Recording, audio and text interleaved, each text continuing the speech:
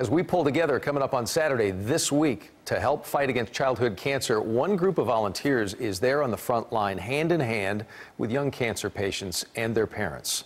They're doing the hard part. Here's Steve Pickett with this week's Ones for Texas. Good job. Yeah. What color is that? In this hospital room, Pat Satterwhite is on a mission with little Cammie. Just playing with the kids, seeing them smile. Satterwhite's job as a volunteer patient pal at Children's Medical Center Dallas may seem simple. I sit with kids when parents aren't able to stay with their kids. You just go and keep them company. If they're an older kid, sometimes you just talk to them, color with them, play games. Babies, you just cuddle. Until you learn more about the patient. On Cammie's third birthday last month, she was rushed to the ER.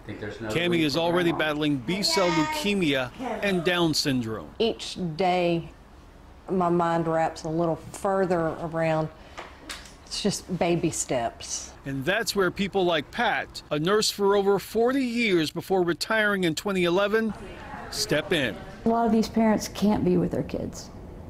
They have to work, they have to keep up their insurance, and we're here to help fill that void. Satterwhite can relate to these patients. She's a cancer survivor herself. In 1991, she was diagnosed with breast cancer.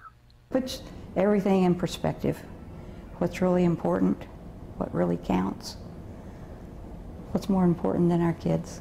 For a few minutes or hours, these patient pals are ready with a smile and plenty of attention to give, helping families who find themselves in a tough place in life. It's nice to know that there are Pats here to give me a break or another family member a break where we can leave the room and know our child is cared for and loved. And with a wink and then blowing a kiss, Cammie appreciates Pat and her pals just as much.